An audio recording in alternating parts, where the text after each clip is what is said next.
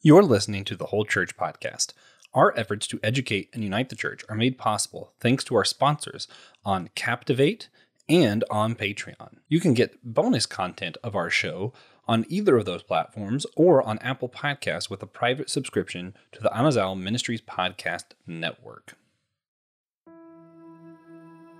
Exodus 35, 10 through 19 in the Christian Standard Bible say, "Let all the skilled artisans among you come and make everything that the Lord has commanded. The tabernacle, its tents and covering, its clasps and supports, its crossbars, its pillars and bases, the ark with its poles, the mercy seat, and the curtain for the screen, the table with its poles, all its utensils, and the bread of the presence, the lampstand for light with its utensils and lamps, as well as the oil for the light, the altar of incense with its poles, the anointing oil and the fragrant incense, the entryway screen for the entrance to the tabernacle, the altar of burnt offering with its bronze grate, its poles, and all its utensils, the basin with its stand, the hangings of the courtyard, its posts and bases, and the screen for the gate of the courtyard, the tent pegs for the tabernacle and the tent pegs for the courtyard, along with their ropes, and the specially woven garments for ministering in the sanctuary, the holy garments for the priest Aaron, and the garments for his sons to serve as priests." Here, Moses is having the children of Israel prepare the tabernacle in the way God commanded. We see everyone working together for crafts, tailoring robes, and decorating the worship area.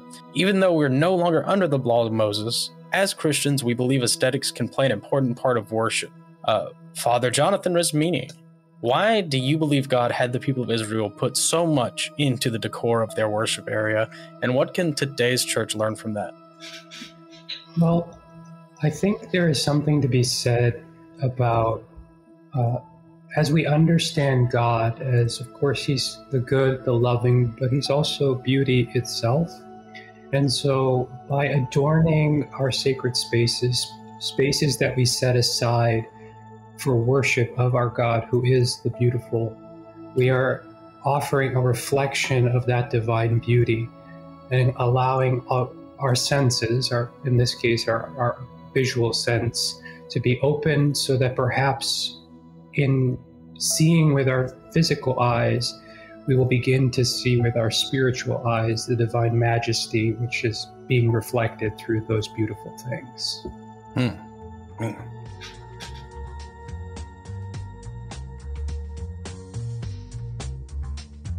Hey guys, welcome to the Whole Church podcast, possibly your favorite church unity podcast. I'm Joshua Noel. I am one of your hosts, here with the greatest co-host to ever co-host. When God gave man breath, he really did it to make sure that there was something to fuel the one and only TJ, Tiberius Juan Blackwell. How's it going, TJ? Great, thanks. Yeah. Also here with fantastic return guest, one of my favorites and yours. He has become the I forget what the term is, but he's now over the parish here in Charlotte's Holy Trinity Greek Orthodox Church. The one and only Father Jonathan. Father Jonathan, how's it going? I'm doing well. I think the title they gave me now is Dean of the Cathedral. Dean of the Cathedral. That sounds so cool. Proistamenos in Greek, which just means the presiding priest. So now I am also cool. In charge. For better or for worse for these people. We've learned it's a lot of work. Yeah. I like to keep. Father Jonathan is one of those guests where sometimes I just like to keep up with him. I'm like, it's just good to hear and see how he's doing and hear from him. Which is why I like doing these series, because we hear from a lot of those guests that we just like talking to. And it's going to be a fun episode. Today, we're going to be continuing our ecumenical aesthetics series. We are doing this series talking about how art's used in various different churches because we believe that beauty and art can bring us all closer to God and closer to one another.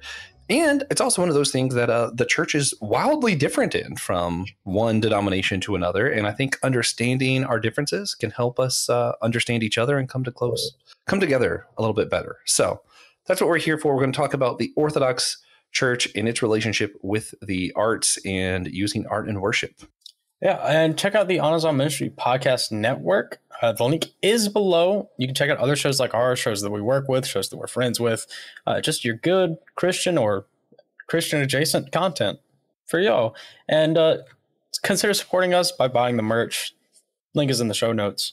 And it's just cool to support your stuff out in public, because other clothes don't really matter at all, Yeah, that's pretty true. But also, as we all know, I have a favorite form of unity that we start our show off with, which is silliness. So I start this off with a silly question. We've done this before, Father Jonathan, and we'll answer first, give you time to think about it. This is a really specific one. What kind of art do you think Larry the Cucumber would most likely connect with? TJ, do you want to go first or you want me to go first? Yeah, well, what do you mean by what kind of art? I was intentionally vague, just to see what you do with it. Oh, well, I came up with 2 answers. Me too. Cool. So I think Larry connects the most easily with music, naturally. Okay. We know he does that. That's canon. And I think as far as other art goes, I really think the painting he would associate himself closest with is when he gets in one of those moods where he's like, oh, why doesn't anybody like me doing stuff without me? It's probably like The Fallen Angel by like Alexandra Cabanel. Man. Good painting. It's literally Lucifer after being cast out of heaven. Man. He would be in one of those moods. I am. See, this is rough because I was going to answer mine kind of based on how you answered yours to see how we're going to go with this question. Because you could have, if you did like an art type proper, I might have actually said pixelization. Because, he doesn't have hands. Makes sense that he'd connect with that. I think personality wise, man, it's so hard. Also, you could just say superhero movies. Obviously, he connects with that. But I'm gonna go with interactive art. Like, how that you have those art exhibits that like show you a reflection of yourself, or they like move with you or something. I think Larry is one of those where he needs to be able to interact with the piece. That's where I'm going. Father Jonathan, what kind of art do you think Larry the Cucumber is relating to? I don't know who Larry the Cucumber is, so this is a hard question. Oh man, I think you've got it. That's fair. I think you. How do you describe Larry?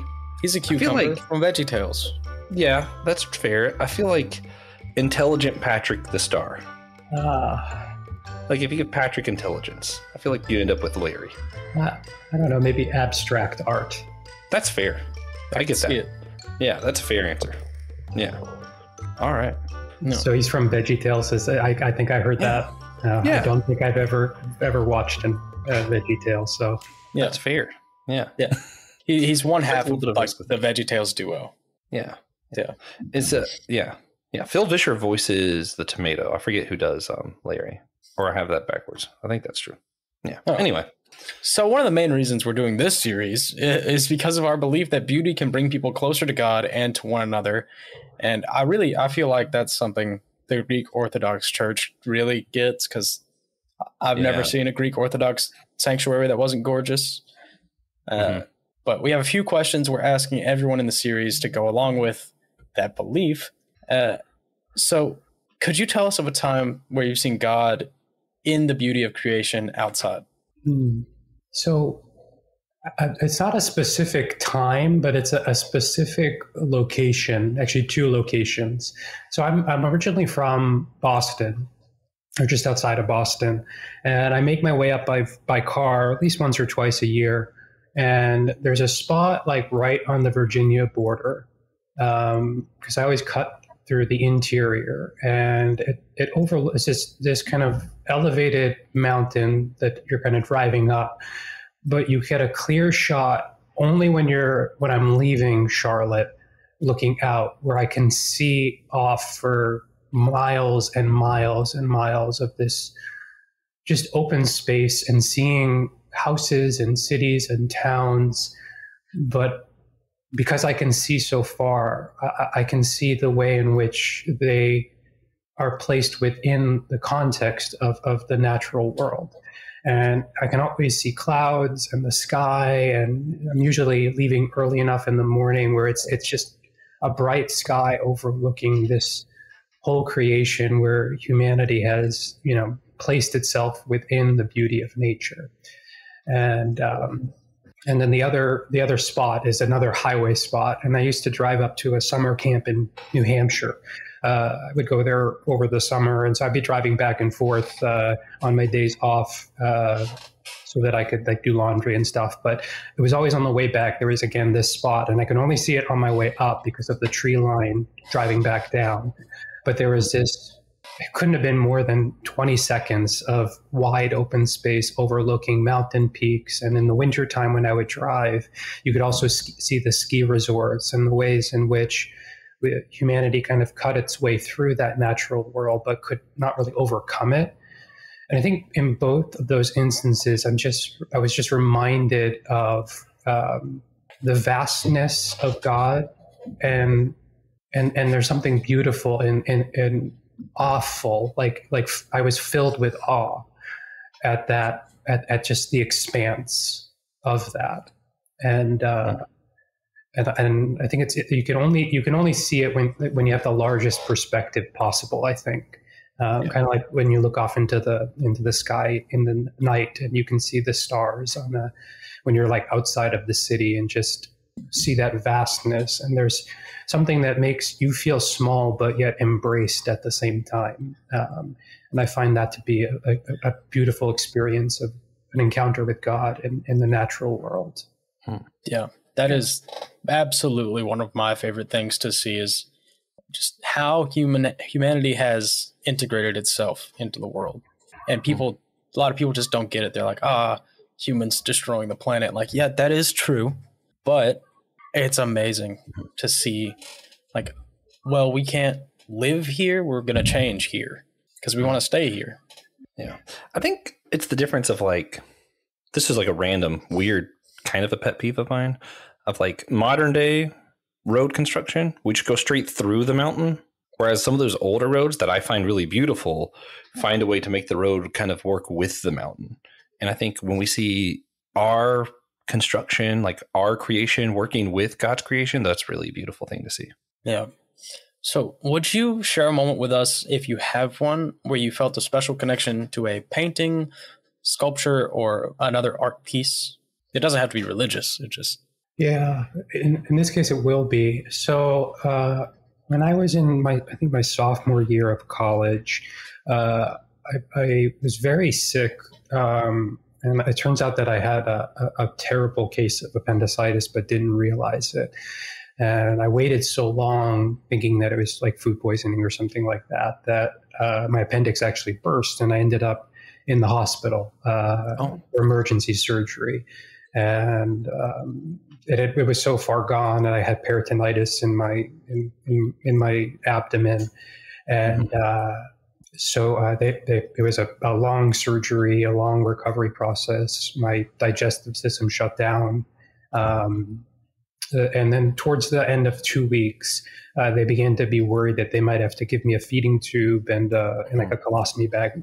Thank God I didn't have to have that happen. But I just kind of had this moment of breaking down. And I had this icon in my dorm room of Christ of Sinai. And it's an icon that's one of the oldest in existence. It's pre-iconoclasm, so before there was a period of time in church history when icons were being destroyed. And it's one of the oldest remaining, and you can find the original on Sinai at the monastery of St. Catherine on Mount Sinai.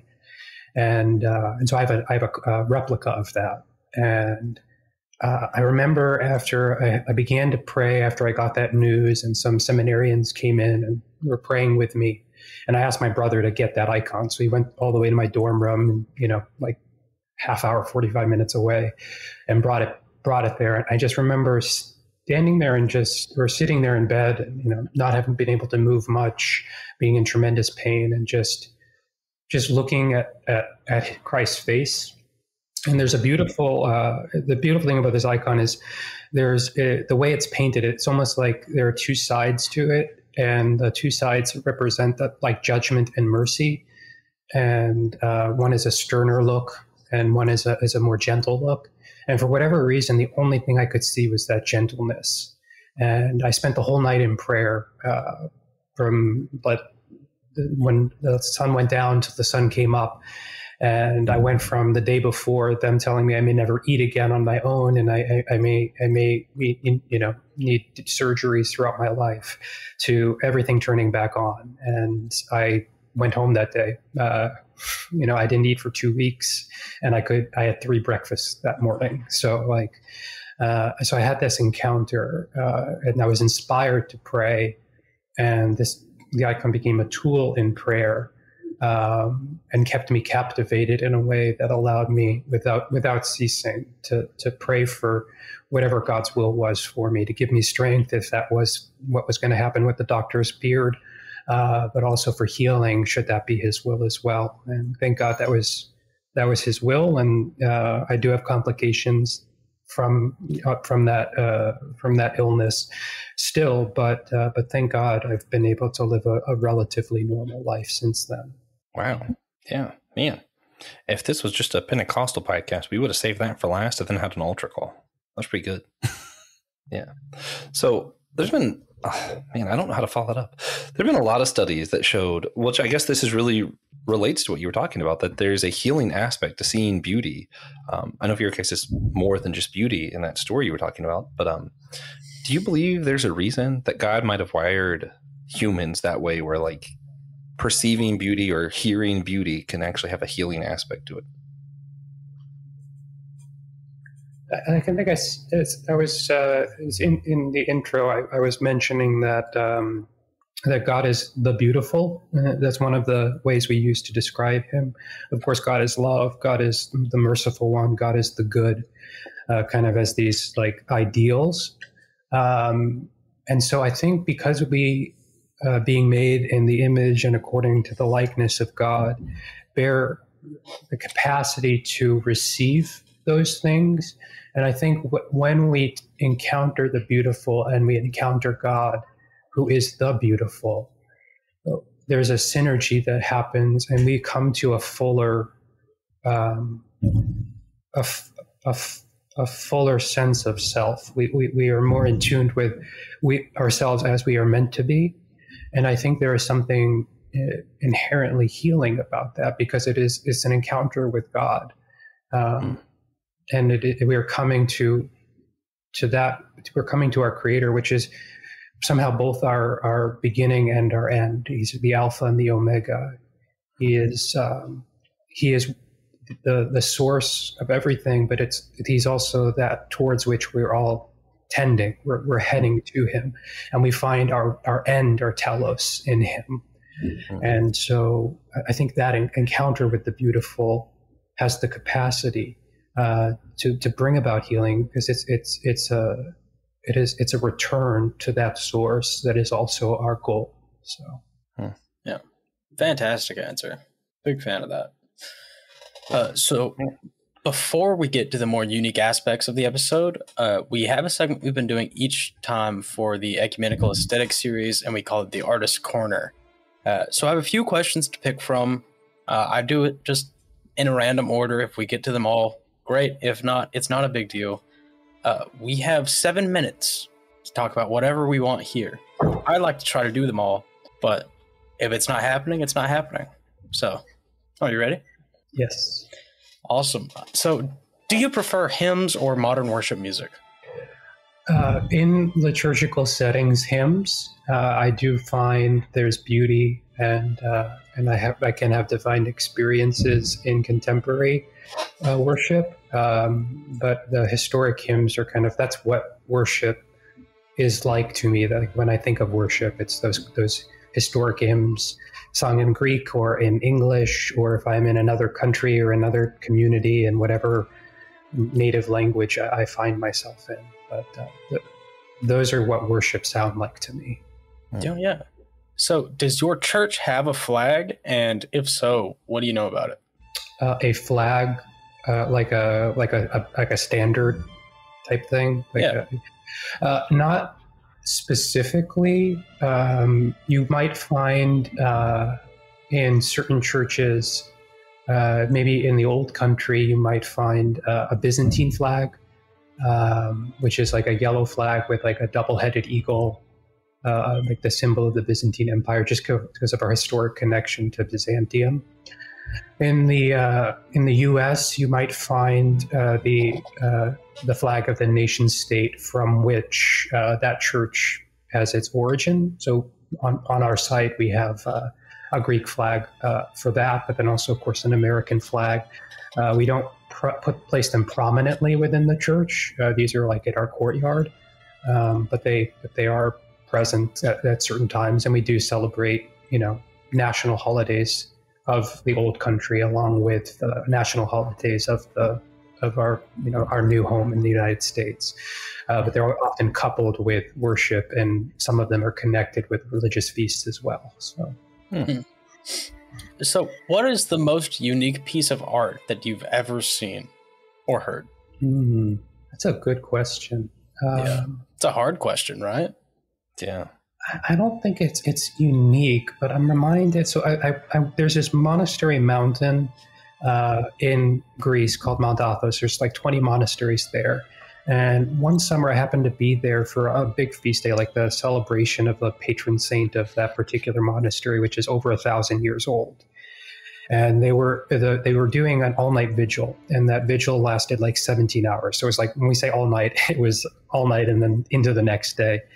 And at the beginning of the Vespers service, which is the evening service, but also like the first service of the day following the Jewish practice of the day starting in the evening of the night before, we chant a section of Psalm 104, and it's called the Anixa because of the line from the psalm, and it was 2 hours long for just like half of the psalm, and it was like I wasn't sure if I was in heaven or on earth at that moment, because it was just so beautiful and ethereal, and we were all together, and the whole community was just entranced and focused on God in that moment. And it's not any more unique than any other hymn, but I think the whole context of how it was chanted and what we were doing it for just made it all the more profound. Yeah, that sounds amazing. Does your church have any statues that we could discuss? We do not have a tradition of statues in the Orthodox Church. Cool. So, does your church have stained glass? And if so, what's on it? So, it's not normal artistic expression for Orthodoxy to have stained glass. But here at the cathedral in Charlotte, we do have stained glass. Some of it is just colored glass, and people ask about its significance, and I say I think they just wanted pretty colors to shine through. But then there's also some icons of different saints. I think like St. John the Baptist is on one. On one side, it's male saints, and on the other side, it's female saints. And they just kind of take the place. They're like in line with also a series of icons as well. So it's icons and then the stained glass with icons on them all in a row. But it's not a usual practice in Orthodoxy to have them. So what kind of wall decor is around your church, and what is its significance? Your church is kind of large, so you don't have to say it all. Yeah, so essentially in Orthodox churches, you'll especially ones that have been around for a while, you'll start to see them just covered in almost every inch with some type of iconography, saints and scenes from the life of Christ. And then there'll be like designs and patterns kind of tying those icons together. And the significance historically is the church also grew up in a time when not everyone was literate. So there is an educational aspect to it. So an icon of the life of Christ will show a scene like the Nativity, like Christ's birth, but it'll give every part of the story. You'll see the Magi in it. You'll see the shepherds in the field. You'll see Christ in swaddling clothes. You'll see the ox and the donkey that are alluded to in the prophets. You'll see the manger and the cave. You'll see the Virgin Mary. You'll see Joseph. So you'll see like the whole story in a single icon as a means of communicating something. Or an icon of a saint will, even if you can't read the name of the saint, you'll kind of get a sense of their story, because there'll be features like if they're holding a cross, it means that they were a martyr for the faith. Or if they have a big forehead with just a little patch of hair, it means that they were wise, because they're not depicting the person as they existed historically. They're depicting them as they relate to God and kind of in the heavenly spaces. So it's educational, and they're also tools to direct our attention to God. No, that's awesome. Yeah, that was exactly 7 minutes. That was exactly 7 minutes. That's crazy, but also fascinating about, like, they're not depicting people how they look, but rather just how they were, like, the cross meaning martyrdom. I never knew that. I just knew some of them got to hold a cross, Yeah, it's really beautiful because we have like photographs, because they're contemporary saints that lived in our lifetime, and when we make an icon of them, they don't necessarily not look like they looked when they were alive, because we have photos of them. But that's not what's given priority. We don't try to like photo replicate them. They fall into like standard patterns and for like there's like a language to the icons, like the way that they're supposed to look and the features that they're supposed to have. So it's not just an artistic expression. It's a language of communicating theology. Yeah. The Greek Orthodoxy always seemed like the maximalist like denomination to me. So you walk into a Greek Orthodox church and there's stuff to look at. There is that reminds me. There's this movie that came out a few years ago, like The 5-Year Engagement. With Emily Blunt was in it, and the guy from I think it was from How I Met Your Mother. I forget Marshall's character. Jason Segel.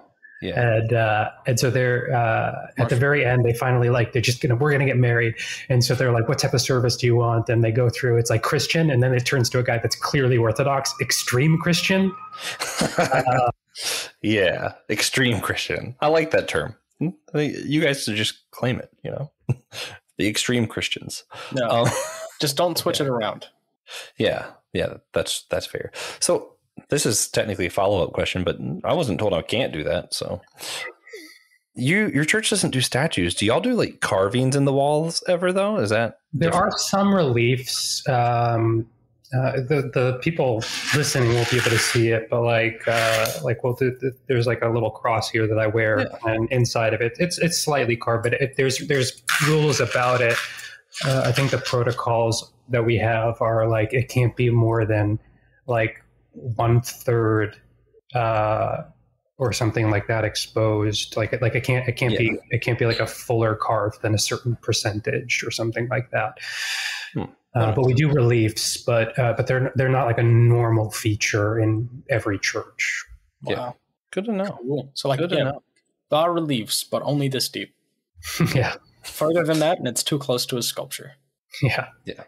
I mean, it makes sense to me. So, Father Jonathan, a lot of our listeners, they're more from the evangelical Protestant traditions a lot of the time. We do have some Catholic listeners and stuff too, and I assume some Orthodox listeners. It's hard to get that kind of detail. It's easy to get like age, gender. I don't know why it's so hard to find out people's religion. Anyway, your tradition is more comfortable with the arts being involved in your worship areas than some of our evangelical counterparts. Do you think this difference in worship contributes to why some people are uncomfortable attempting some like ecumenical service kind of stuff? It's certainly a possibility. I mean, the reality with like any ecumenical dialogue is we have to be willing to receive people as they are. And if that's the biggest challenge that I've seen is people can view it as like second commandment violations and therefore question our Christianity, which is it's hard to receive another when they may not be able to even acknowledge the Christian faith that we have because of their conceptions of what a second commandment violation is, or their conception of what it is we do with icons and how we utilize them as tools in worship, but not understanding what those ways are, and then also not giving us the grace to know, like, we've had the same scriptures as they have, and I mean historically for longer, only if you think that the Orthodox Church has its origins in the early church, and so it's not something that we haven't wrestled with. Like we've had to question, like, how is this not in violation of, like, the second commandment, to not establish or not to have any graven images. Mm-hmm. And part of it is just our understanding of what idolatry was historically versus what it is that we do. Yeah. And so, I mean, I don't think I've ever had someone not want to come in, and I think we're pretty welcoming when people do come. I know Josh, you've come at least once, not twice, to the worship services. Fun time. And so it can be, but again, it's not an essential aspect. Like, I mean, I don't need a church space that's adorned with all of those icons in order to engage in worship. And I think sharing ecumenical space for prayer can happen in a lot of different ways. Yeah. Okay. So how would you describe to people who aren't used to art in their place of worship why your church believes that, you should have them? Yeah, I think so. Part of it comes again to the theology that emerged during the iconoclastic period will really be helpful. So that there's a period of time when there was a deep concern about the use of icons and in Orthodox churches. And this is not Orthodox in the denominational sense, because it was even pre-schism from the West and the East. But the idea was that if God became incarnate, it means that material reality has the capacity to bear God in a way where things can be sanctified and they can communicate God's grace. And so the reason that we have art is because we find them to be useful in worship and teaching, and because God became incarnate and Christ is the express image of the Father, therefore we have the capacity to image him. We can do a depiction, and again, it's not a historical, not like a reproduction of his actual look. It's a means of communicating theology for people to see. And one of the things it's communicating is we believe in a God that was incarnate, a God who is outside of time and space, the creator of all things, who is the uncreated, freely chose to enter into his creation and take on humanity and begin to live humanly for our salvation, and therefore sanctifying material reality. And so material reality has the capacity to bear God and bear God's grace and communicate God's grace. And so we don't see there to be any difficulty in utilizing that reality. As I said before, it's an opportunity for us with our physical eyes to be stimulated through what we see. In the same way sounds can stimulate our ears, or we use incense in our worship that give us touch our sense of smell. The idea will be that by our physical senses being utilized, perhaps our spiritual senses will be open, and we'll begin to see how God is acting in the midst of the world at all times, because he's everywhere present and filling all things. Yeah. I talked about in an earlier episode, the Celtic Trinity knot is one icon for me, and it's almost like when I think of the Trinity, I don't think in words as much as I think in that photo, because I can't in words describe three things that are separate but also one thing. Like, it just doesn't, to me, those words are contradictory. But if I think in that image, it's almost like it just makes more sense.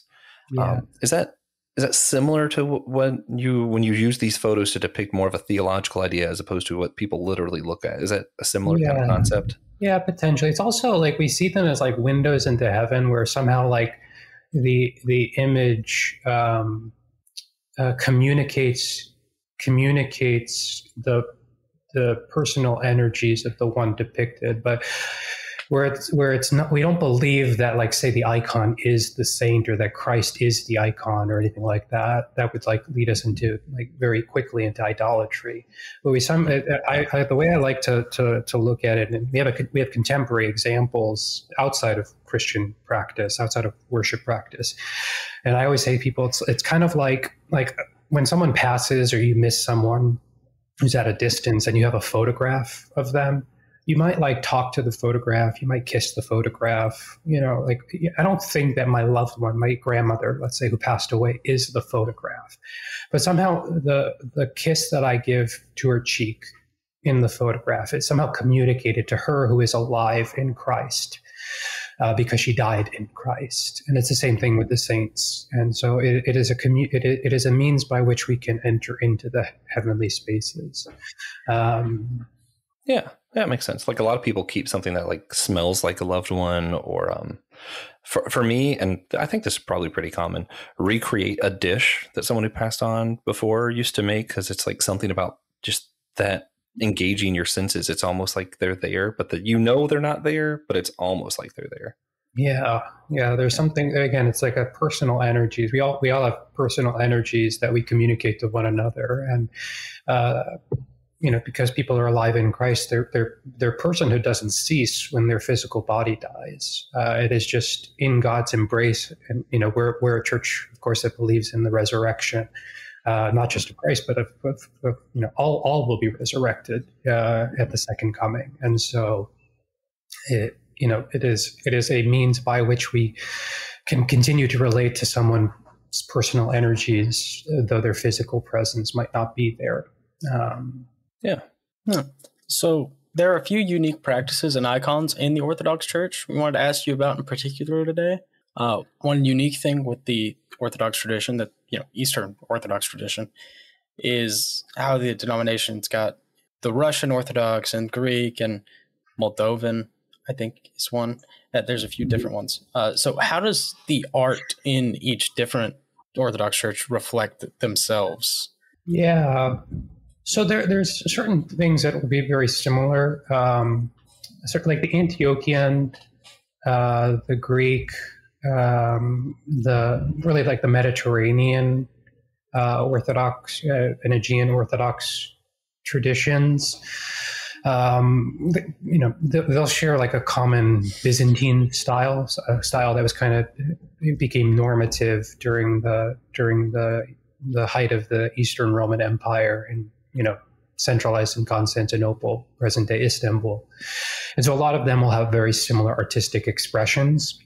Although we're not in communion with them, the Coptic Church will have something similar, but it'll look more Egyptian. They're kind of the way that they're stylized is, again, it's not like a photographic representation, but you can tell the difference. Like it looks Ethiopian or looks Coptic, and the Ethiopian church will again do the same thing, but maybe they'll depict Christ with darker skin or something like that, and it'll reflect kind of the expressive art of that culture. The Russian and the Slavic churches in general, some will have a Byzantine style. Others will, some of them were influenced by their connection to the West in the 19th century, 18th century, and so they might have a little bit of a slightly more Western style. It's still stylized, but it's not as stylized as it is. You'll find in like Byzantine iconography. Where like the features are very elongated. They don't look like human beings look. They're very thin in some areas. Their faces are long. Their mouths are small. It's again like hyper stylized. It'll be slightly less in the Russian church, and then also like architecture as a means of expressive art might be a little different. There's kind of like a standard way of producing an Orthodox church. It's usually a modified basilica, which a basilica is like a narrow rectangular structure where it'll be in cruciform. So there'll be two sides that flare out when you're looking at it from above, it'll look like a cross. And there's usually a dome. And in that dome is an icon of Christ, the Pantocrator, the ruler overall. There'll be an apse at the back with the Virgin Mary, like the ladder of Jacob, the the midpoint between the heavenly and the earthly spaces. The domes will look different shaped in the Russian Orthodox tradition, in the Slavic tradition, than in the Greek, partly because they needed they did a dome, but they needed something more pitched in a climate that has more snow than Mediterranean climates. So they have those onion-shaped domes as a practical feature, I would say, because of the need, just because of the climate. Yeah, that's why the Kremlin looks like that, Josh. Oh, yeah, I didn't know that. Yeah, so snow doesn't just sit there. Yeah, I know. I had visited, obviously, I visited Father Jonathan Church, but I went to a Russian Orthodox church once. I want to say that was in the Charlotte area too, but I'm not sure. There is one here in Charlotte. Yeah, but it's. I think the architecture stood out, and then the color scheme really stood out to me. Like I don't know how this makes sense, but to me, your church looks more Greek. Like the colors feel more Greek. The Russian church, I think it's like the red in the Russian church. I'm like, this is very Russian. Yeah. I mean, I think it makes sense. Anyway, another unique image we wanted to mention. You mentioned it earlier, actually. There's the double-headed eagle from the Byzantine kind of connection. There's on some different flags and different, emblems, whatever. Also, I know I think the Greek flag has the blue with the white cross on it, right? Is that right? Okay. But back to the double-headed eagle. Do you know what that image represents, or like what that image is about by chance? So the two heads represent the church and the state, and there's usually a crown over the top that both are under the authority of the crown. Sometimes in one of its talons, it has a sword representing kind of the military might of the empire. Sometimes it's a staff representing, again, authority, and is usually holding a globe with a cross over the top to say, like, representing the world under Christ's authority. So it's just kind of representative of a unified, like two heads of authority, the church and the state. Yeah, it looks really cool. Like, I don't know how to say that. Like some of the other ones, the Anglican flag, I feel like looks very Anglican, like it looks very English, and I like some of the other flags, but like when I was looking at the ones that has like that eagle image, I'm like, this eagle looks so cool. Like, what is this about? It's also on the Albanian flag. Yeah, like and that's all red. Yeah. It's red and black, really, really cool. Yeah. I'm reminded when I was at seminary, we were considering, like, we didn't really have sports teams. I mean, we used to, at the college on the same campus used to like be Division III basketball or something like that. But we were like trying to think of a mascot. And so for the college, it was Hellenic College, so very Greek. So they wanted the owl. But for Holy Cross, we were going to do the Byzantine eagles. And it was like a caricature of a Byzantine eagle with two heads. So that'd be pretty sick. That would be cool. Was a graphic artist, so he made it. It looked terrifying, but really cool at the same time. Yeah, that's an important part of a mascot. Logo should look terrifying. Yeah, it needs to be intimidating. That's like the point. You would think. Yeah, but one practice for the Greek Orthodox that may be different for some listeners is how you include singing and chants throughout the homily. Can you describe how that's done and why it is that way in your church? Chanting during the homily, you said? Yeah, well, not during the service. I think during the service, not the homily. Service. Yeah. Okay. Yeah. So, I mean, the majority of our church services are made up of. Well, there are hymns that will be chanted that are that rotate. We have like every day of the year is dedicated to a different saint or group of saints. So those will change throughout the year, day by day, and then we're on an 8-week cycle. Hymns for day to day, and then those are placed within a skeleton structure of a church service, which is constituted by prayers and verses, mostly taken from Scripture, and a lot of so we'll do like a refrain from the Psalms or the prophets or something like that, followed by a hymn. During the liturgy, like the Eucharistic service that we'll do on a Sunday.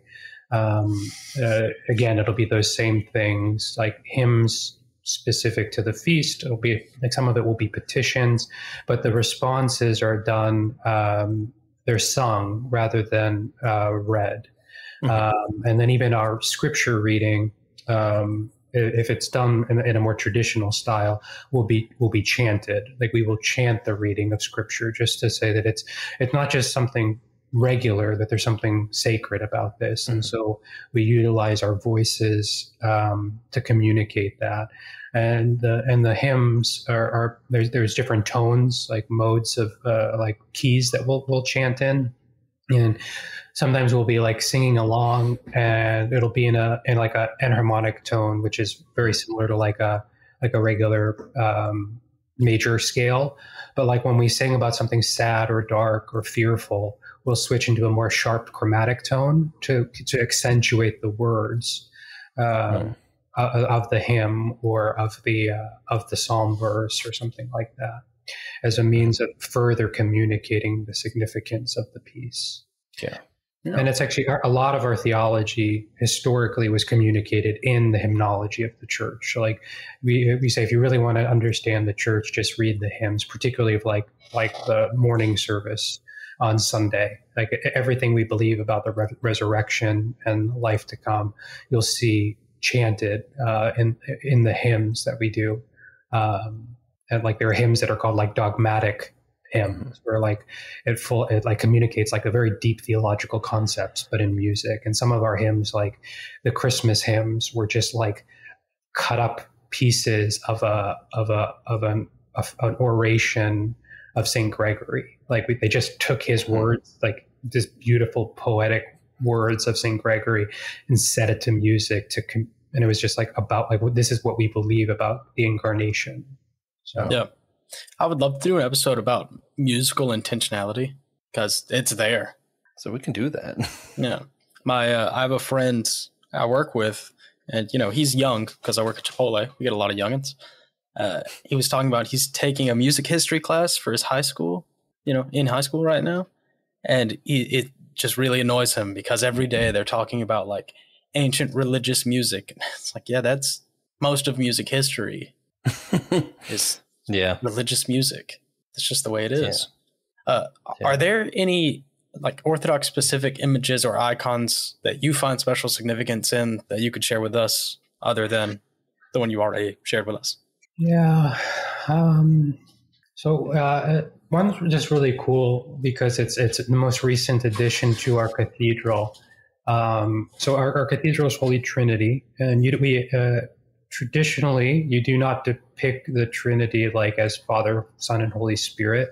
You might find ones where there's like two figures, one specifically very much looking like Christ, the other one not looking like Christ, but representing Christ, but like as the Father. It's not an icon of the Father. It's an icon of Christ as the Ancient of Days from Daniel, and then the Holy Spirit in the form of a dove. But traditional icons of the Holy Trinity are a depiction of the hospitality of Abraham, the three angels in the Old Testament. And that represents the Holy Trinity. And so as part of our centennial celebration, because we just on the 23rd of September was our 100th year, the day of our 100th anniversary. And as part of that, we made an icon of a Holy Trinity icon, and it's really cool. So above it's the three angels from the hospitality of Abraham, and they're kind of holding the facade of our church building. Oh, that's cool. As it is that's now. Really cool. And then below that, it's when we first started 100 years ago, we met in the Chamber of Commerce upstairs. And so there's an iconographic depiction of the Chamber of Commerce. And then next to that, we had an old Protestant church, Westminster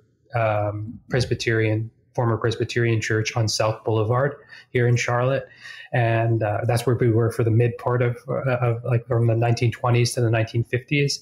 And then we purchased the property where we are now. And there's an iconographical depiction of the church facade as it was when it was built in the 50s, and the old Jones Mansion, which is the estate on this block where we purchased, that we used to meet in before our cultural center was built here.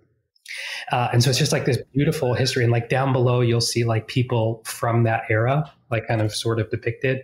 And then in front of one of the churches, the church as it was built in the 50s, there's two children. One's holding an icon of St. Nectarios and the other's of St. Luke.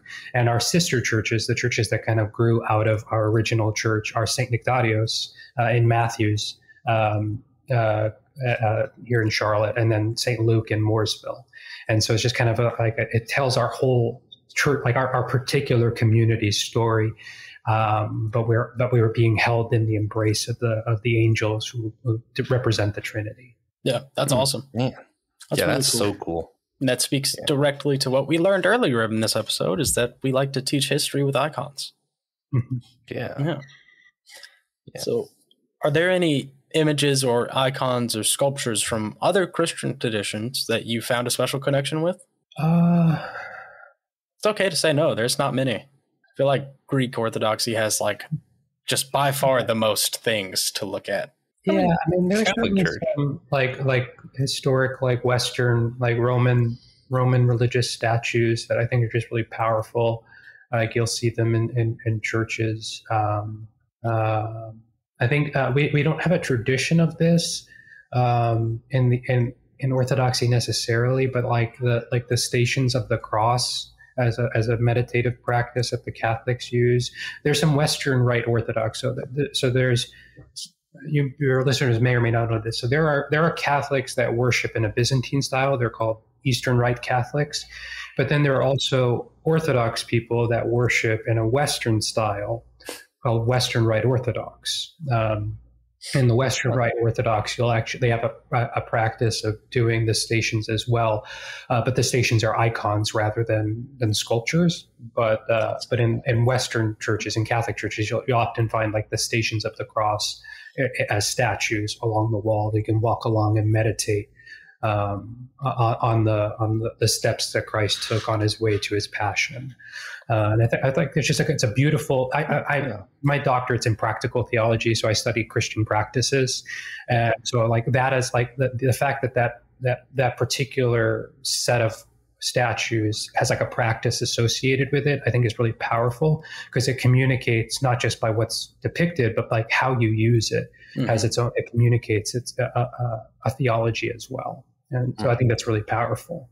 That's awesome. That's cool. Yeah.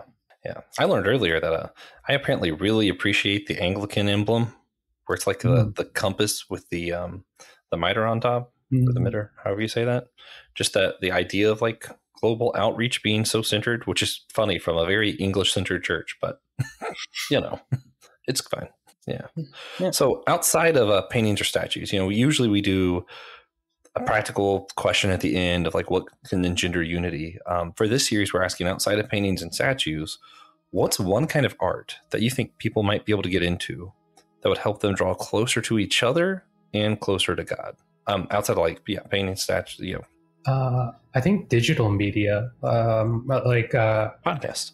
Yeah, podcast, film. I mean, like if film is a medium, like some of the most powerful like religious expressions I've seen have been through film or television. I mean, whatever your opinion is of like the Chosen, like that as an artistic, like the series as film, like as an artistic medium for communicating at least aspects of the gospel, I think it's really powerful. And like you see people that are moved by it across denominations, and some people are moved like in outrage against it, but at least it's a conversation starter. Yeah. And then film in general, like there's been some very powerful movies communicating Orthodox, like ascetical, spiritual practices, some from Russia and stuff like that, but they can watch them dubbed or with subtitles, and it really communicates like our theology and spirituality really well. And I've seen the same thing with Protestant spirituality and practices communicated through mediums of film, and then documentaries as well, like a less like less entertainment value, more kind of educational value, but still, I think it's a really profound, and I think we're already seeing it being used more, and I hope that we continue to see it. Yeah. I honestly don't like a lot of Christian movies, but I think it's called Risen, where it was the Roman guard trying to investigate what happened to the body and all this stuff whenever Jesus came back. And there's this, like, I mention this a lot, but there's this one specific image where he sees the disciples together laughing. And there's just this picture of them being joyful to me that just kind of, some images just kind of like get stuck in your head. And for me, that's just that image of them laughing, because it's like, I guess so often, you might not know, but a lot of the churches that I grew up in, they did these like little videos of Jesus and the disciples, and they're always so stoic all the time. And just to see an image of them laughing just stood out to me so much. And it just, I don't know, it touched my heart. Yeah. I think a lot of modern Christian filmmaking gets really bogged down with trying to be involved in like the culture war and identity politics. Yeah. And that makes a lot of them borderline unwatchable. Yeah, just not good. Yeah. But, when it's good, it's good. When we get like the Passion of the Christ or something. Yeah. I mean, the Passion itself, like I didn't grow up in I don't know if I ever talked about this when like we've been doing this for like 4.5 years now. I think you're one of the first conversations I had. And I mean, I didn't grow up going to church. I was, baptized when I was young because that's what you did. But I didn't really have a conversion experience until much later. It's when The Passion came out, and like seeing that movie, I'm like, that's what he did in 12 hours. Like, what else did he do? And it's like I immediately went out and bought a Bible. I didn't know where to go from there, and like that's what started me on this journey. Like, I'm sitting here talking to you both today because I saw that movie. Almost 20 years ago. So it's remarkable how something. And I didn't even see it because I had some like faith connection to it. I'm like, oh, that's interesting. I liked history, so I'm like, oh, I'll go see that movie. It's all in another language. That's even cooler. And then next thing I knew, I'm like studying to be a priest. I was a professor for years of theology, and now I'm the priest at one of the largest parishes in the country. And it's just like, wow. Oh man, yeah, we're gonna have to do that episode of this could be like a crossover with systematic geekology. We're doing our year of origins. We do the origins of Father Jonathan. It'd be fun. Yeah. So, yeah. So if everyone stopped and took the time to appreciate these like good Christian films, what do you think we would see change in the world? Or if we just made more good Christian films? Yeah, if we made more good Christian films, that would be a start. Yeah. So far, it's like Passion and Pinocchio. Yeah. Prison. I think like one of the things that would probably like, I think we've just been conditioned in this age to receive messages better through film. Mm-hmm. And so if there were good films available, like that were worth seeing, like even like I said, like I didn't go see The Passion as a Christian. I saw it as like for lack of a better term, I was an atheist seeing that movie, but I was still moved to see it, just because of the how it was, like the interest around it. But like if more people saw it, at least like open up opportunities for conversation, and sometimes it's a striking thing to like to see Christ crucified in film. Like I knew he was crucified, but then I just hit, like everyone knows that Christ was crucified, but like to see like what that could have looked like, and like I was struck, I was like convicted. I'm like that was my immediate response to it. But I don't think I like just a simple piece of art would have done the same thing to me, because I just wasn't conditioned to receive that message and just from like a standard painting or something like that. I grew up in a time when I think everything is communicated through like digital media, through images, through picture, film, like those type of things. So I think it would probably reach more people, particularly if it wasn't like crummy quality or bad writing. Trying really hard not to name specific movies that I did want to say came out of Georgia, but I'm going to give my own really specific answer to this. If specifically a Christian made a movie of The Hunchback of Notre Dame, like the book, the Victor Hugo book, if they were to make that movie and make it the same quality of Les Mis, I think it would force the church to look at themselves in the mirror, and we'd have to come together to fix some things. That's what I think. Yeah. Yeah. So before we wrap up, we like to ask everyone to share a moment where they saw God recently, whether it be from a blessing, challenge, moment of worship, whatever it may be. I always make Josh go first. So, Josh, do you have a God moment for us this week? I always have plenty. This time I'm going to go back to doing a Chipotle one. Yeah. Welcome back. Yeah, thanks. This is kind of a challenge, I guess. A guy was brought into our store Monday morning, and I saw him on the schedule as a position that I was hoping to get. And my first thought is, oh, man, I can't get this position. This guy is here. And I was immediately upset about it and was like, yeah, I'm not going to say anything. You know, people told me I might get this position, whatever, but I'm going to keep it to myself and just going to be upset for the day and it'll be fine. And then as soon as I meet the guy, and this is where the challenge comes in, the first thing he says is, oh, you're Joshua Noel. I'm here to train you for this position. I was like, oh, cool. Yeah, I'm glad I didn't say anything. Kind of challenge that I got upset a little too early. So, yeah, challenge and a blessing. There we go. Awesome. Yeah. I'm also in my own little challenge, Chipotle challenge right now. Our general manager is on vacation, and I have by far the most experience in the store now. So now everyone thinks I'm the general manager. It's like, no, I don't even make $16 an hour. Go talk to someone else. I'm intentionally getting paid too little to deal with this question. Yeah. Because you could have moved up. You could be in the position that I want. Yeah. Yeah. You just don't want to work at night. Yeah. Yeah. Yeah. But for real, I have a friend, an actual God moment. I have a friend that I haven't seen in a very long time because, he's got a bunch of stuff going on. And he just kind of showed up the other day. And it's my roommate. And he showed up the other day and we got to talk about it. And, some things happened a couple months ago. And, we have cats. Their litter box is in his closet. Somehow his closet door got closed. And so they needed a place to go. And they chose his bed, which had like all of his clothes on it. Oh, yeah. So that was rough.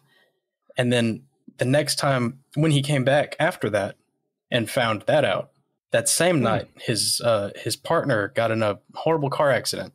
So then he's mostly been taking care of her, not here. So I did his laundry while he was gone because, you shouldn't have to deal with that. And traumatic brain injury partner at the same time.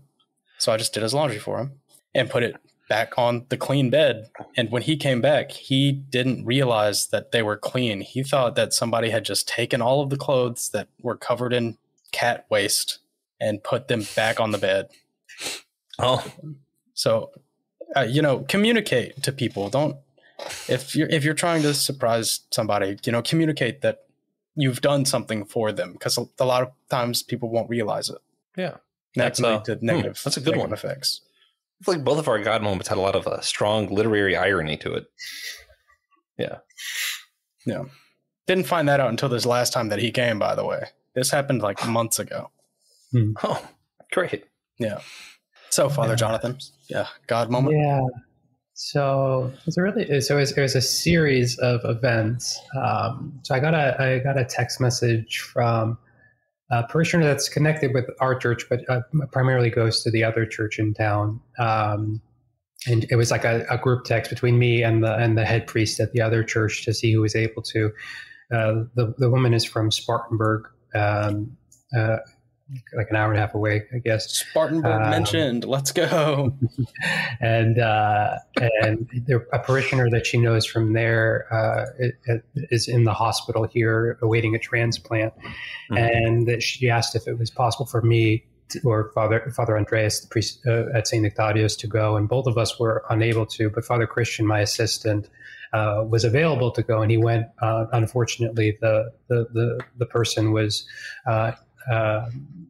intubated and not and sedated. So he went and spoke with the wife and the mother of the person, but wasn't able to do much for the person, like communicate with them directly.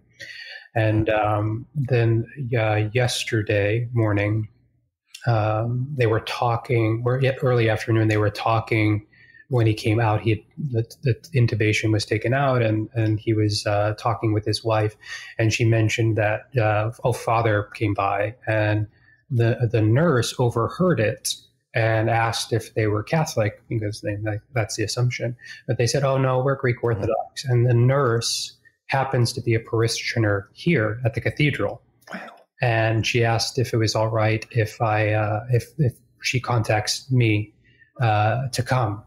So that he can, so I was able to go see him, and I prayed with him, and he received communion and all of that. And I was talking with him a little bit, and his wife happens to be Palestinian, and we weren't talking about any of the circumstances over there right now. But I said, I was the best man in a wedding in Palestine. And the bride of my very good friend is from a village just outside of Bethlehem called Bechala. And she said, that's where my dad's from. And so this Crazy. So there is this connection. I was asked to go see a person, unable to go. My assistant went, but he was not able to he wasn't awake when he was there. And then one of my parishioners happened to be his nurse. And I was able to get there when he was awake, and I happened to have spent 3 weeks in the village where this woman's father is from. And then this morning she called again, and I went to go see him again because he's going in for surgery today, not for the heart transplant, but for just kind of a surgery to help sustain him until he's able to receive a transplant. But like these series of like coincidental events, and I think it's in coincidence. I told her it's not coincidence, it's providence. Providence is kind of God we're on a conveyor belt leading us towards God, and these moments of clarity allow us to realize just how he is pulling us towards himself. And so that was my moment of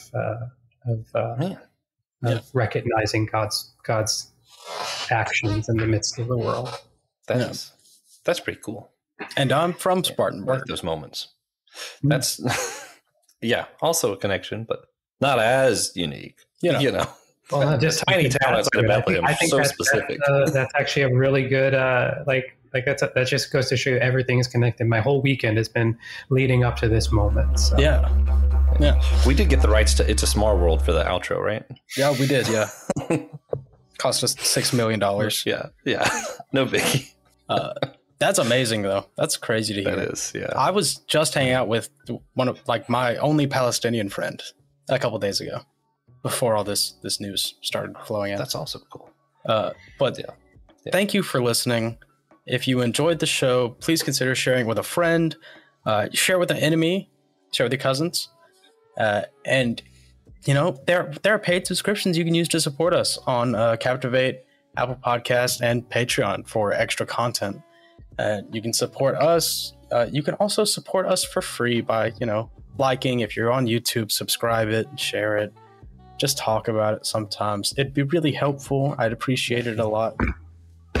Yeah. Go to Shutterfly, print out the largest sized poster they have, put it in your workplace over the office door. That kind of thing. It's just casual stuff, Yeah. Whole church vandalism. Also, check out the other shows on the Anazal Ministry Podcast Network, AMP Network. We have the homily with Pastor Chill Will from Chapel Hill. I do Dummy for Theology over there. Eventually, TJ's going to have a hockey show. Other friend of the show, Christian Ashley, he has a show over there, Let Nothing Move You. All kinds of stuff. Check it out. TJ and I both do systematic ecology. Father Jonathan guested over there once, talked about D&D. So if you want to hear him talk about D&D, you got to go over there. Yeah. We hope you enjoyed it. Come back next week. We'll be continuing the Ecumenical Aesthetics series with Pastor Joe Day about his experience with art in the church as he's worked both in and out of home churches. After this, we'll conclude the series with Professor Chris Moreland of the Catholic tradition to discuss the use of statues and other imagery in their church. And finally, that series is going to end. I feel like we've been doing this for 7 years. It's mostly because of Exodus 35. That's a long. Yeah, it's long. But at the end of season 1, Francis Chan will be joining us. Hopefully, he doesn't know though, and we're gonna have him read Exodus 35. Yeah, he's gonna suffer. Someone's got to tell him though. Well, don't tell him that part. Yeah, no, he's gonna have a great time, and we're not gonna make him read Exodus 35, 10 through 19. All right, see you guys.